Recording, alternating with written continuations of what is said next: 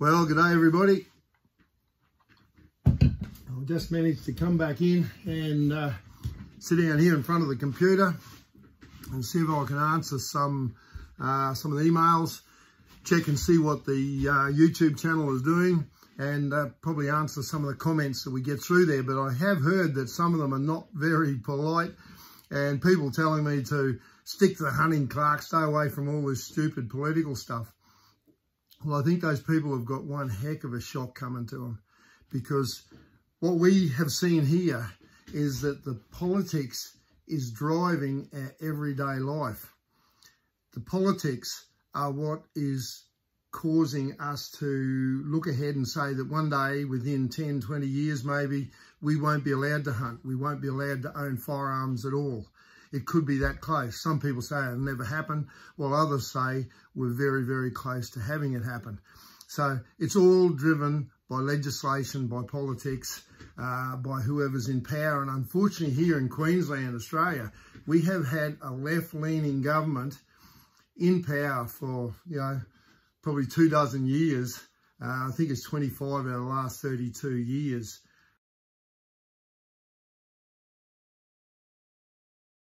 What I'd like to do here is give you a few more details of how the legislation affecting our hunting in this country is affected very similar to what we're seeing with this pandemic. If we draw the parallels, maybe you can see why someone like myself has got to put his foot in the water a little bit and say, hey guys, wake up, have a look what's happening, because if you don't, it's going to be too late, right? Because I want this to last. I want my grandkids to be able to do the things that I've done in the past for generation after generation. That could all be lost if people like you don't stop and listen and have a look at the legislation. And if you do, maybe you'll wake up and say, hey, this isn't as good as what it looks. Let's do something about it. So righto, let's look at biosecurity. Now, I'd like to say I'm right in favour of strong biosecurity in this country. Without strict quarantine and without strong laws governing us in that area, our primary production would soon be overrun by some insect or disease, parasite, blight that would come in and destroy our way of life. It's come close to happening many times, and by and large, these guys and gals of biosecurity do a fantastic job of keeping our primary production alive. Now, first of all, under biosecurity, we've all got what is known as a GBO. So if somebody tells you you've got BO, it means you've got a biosecurity obligation, a general biosecurity obligation. Now, that covers every man, woman and child in this country. If we look at the primary production angle for a start, every property is run now under what is called a PIC, a Property Identification Code. Now let's start with a look at our sugarcane industry. Quite some years ago, they brought in a best practice, a quality assurance program for the sugarcane industry. There was concerns about runoff, sediment running off and killing the Great Barrier Reef and other issues. So they brought in a QR, a best practice system, and they asked people to voluntarily get involved and improve the way that they produce their sugarcane. Now, after some years, there was actually quite a bit of concern there, because there was only about 11% of cane growers that actually had participated, had come across, because most of them saw that it was too onerous and that they were required to give across a lot of their personal information, their secrets of how they grew the best cane in the area. And so this was going to be then public knowledge, everything about what they did.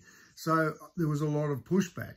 So what we heard then, that because there wasn't enough uptake of the system, that it was required to be made mandatory.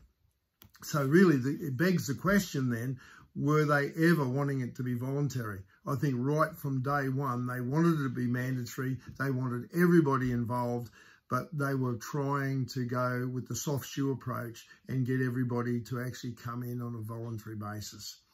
Now, what we saw in the sugarcane industry has also happened in the cattle and the sheep industries, and it is happening with everybody in our everyday lives right across the globe.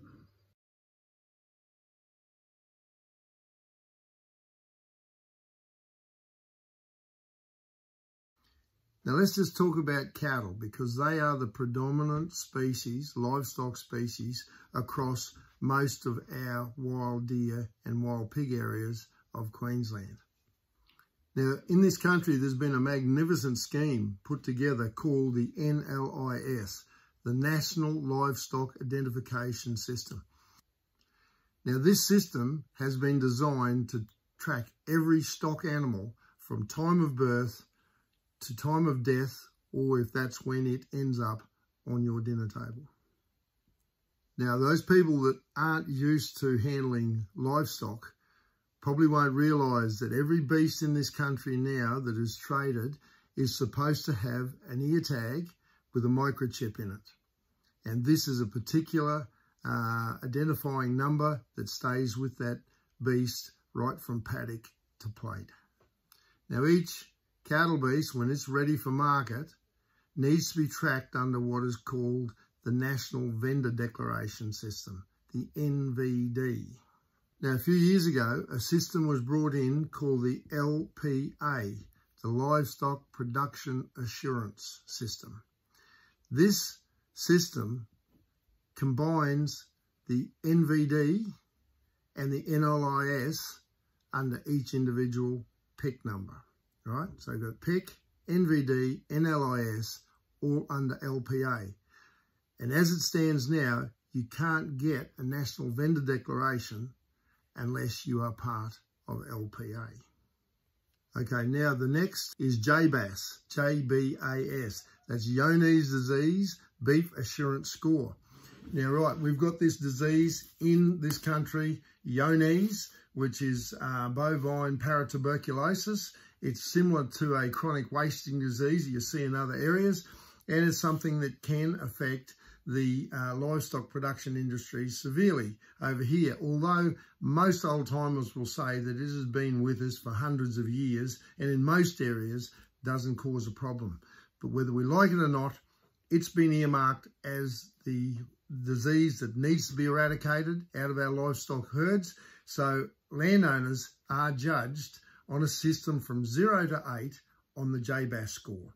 So basically what it means is if you've got a mob of cattle and you get underneath the LPA system, that allows you to get an NVD, a National Vendor Declaration, so you can transport your cattle. To transport your cattle, they've all got to be under the NLIS system, so they've all got to be chipped, registered on that system. Now, it's a voluntary system. However, if you don't belong to the LPA, if you're not a part of it, then most processors won't take your animals. Okay, so it's voluntary, but you can voluntarily then leave your livestock in the paddock and don't sell them. As one of their auditors said to me a while back there, they said, if you don't comply, you don't compete. Okay, so it's pretty solid stuff, especially when you're a landowner that's got a couple of thousand head of cattle. If you suddenly see your animals drop from, say, a level 6 or 7 down to a level 2 or 4 because you've had Johne's disease identified in your herd, that's a huge loss for you when it comes to sale time. Now, if you want to go and buy some cattle off somebody else and you go and have a look at those cattle, they look great, you think, right, I'll have them in on my herd here, and then you realise that they're only a level, say, 2 and you're a level 6 or 7, then by rights you must quarantine those animals, blood test them before you can enter them into your system, into your herd. That comes at a cost. So if you're buying them off somebody else, you'll pay less for those cattle that are a lower JBAS score. That's basically how it works. So it's in the best interest of landowners to be involved in this system. So we'll get it clear. It's not compulsory. It's not mandatory. But if you don't comply, you don't compete. Now let's look at the parallels across here. A PIC number that is on a rural property, your property identification code, that is similar to your principal place of residence that appears on your driver's licence, on your gun licence, or on your Medicare card. National Vendor Declaration and NLIS, we don't have to look any further than the QR system that was there for a system that was grabbing all your details of who you are and where you went. LPA, that is what we're seeing coming in with a digital identity, is basically the LPA system. On the JBAS score, that will come down to whether you've had 1 shot, 2 shot, booster, 4 shot, 5th shot, and so on. That will be your social score. The parallels are nearly exactly the same. So if anybody is still wondering why there's millions of people rising up around the world, don't look any further than this. The exact blueprint for what's happening to everyday citizens has already been tried and tested on the rural industries and has got a stranglehold there. I'm not saying it's a bad thing. We've got to protect our primary industries, but what we're seeing is overreach. We're seeing it going too far. That's the problem with most things we see in society. To me, justice is a balance between rights and responsibilities. You'll see the scales of justice, they need to be balanced. But what we're seeing now, it's very heavy-handed. It's very much the wrong way. So people say, how does that relate to our hunting? And to me, it's a no-brainer. And I'm surprised that more people can't see the long-term repercussions of what's happening.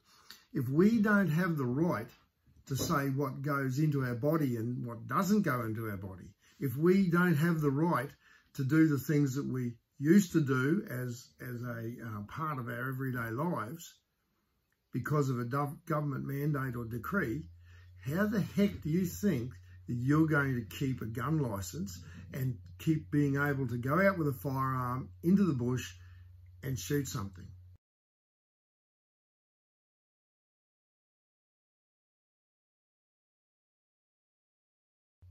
If you can't see the walls closing in on us, then I'm sorry for you, because I can see it. And what I'm trying to do is say to people, wake up. We're going to be caught in a trap here. The time to do something is now.